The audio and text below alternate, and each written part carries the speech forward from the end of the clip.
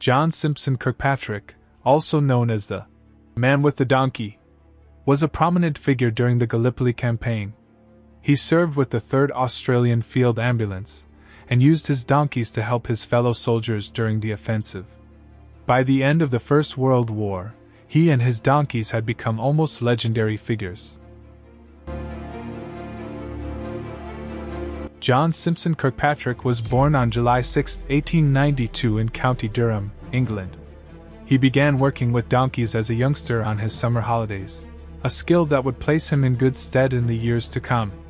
When he turned 16, Kirkpatrick volunteered as a gunner for the Territorial Force, before joining the British Merchant Navy in 1909. When his ship was docked in New South Wales, Australia in May 1910, he deserted his crew and took odd jobs around the country.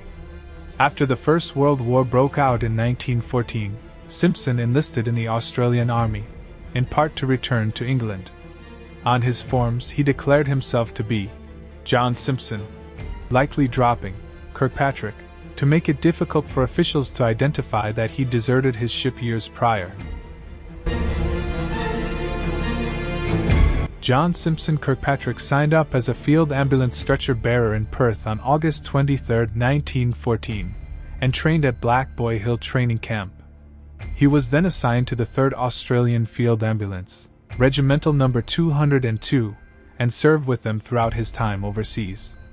The group took part in the Gallipoli Campaign, landing at Anzac Cove on April 25, 1915 as part of the 1st Australian Division.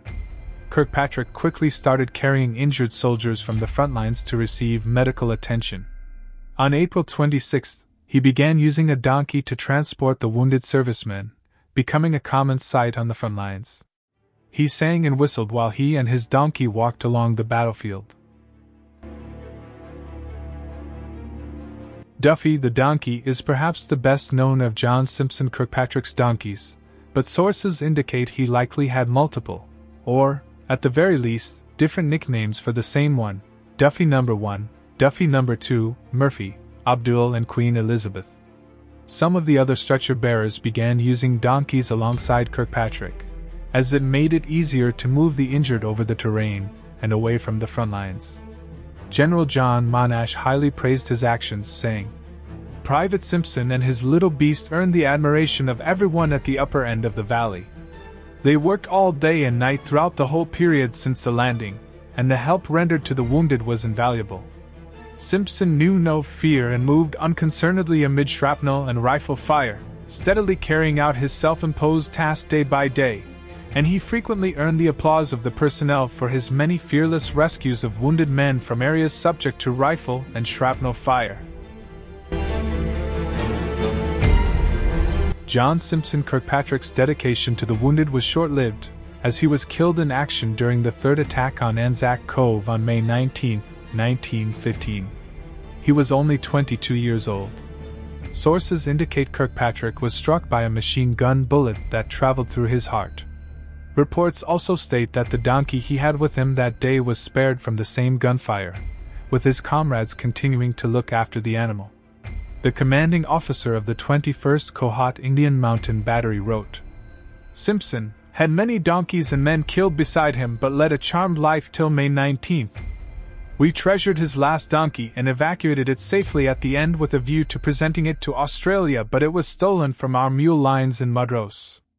Other sources say that one of Kirkpatrick's donkeys was passed along to Lieutenant Richard Alexander Henderson of the New Zealand Medical Corps, a man often confused as Simpson in images from the Gallipoli Campaign.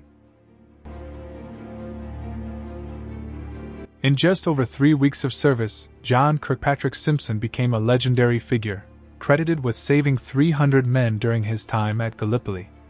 It has been noted that only those with minor wounds could have been transported on Simpson's donkey, while those with more serious injuries to the head or chest would not have been able to. Despite not receiving the Victoria Cross he was nominated for, Simpson's legacy lives on through numerous memorials, portrayals in films and television shows, and even on postage stamps.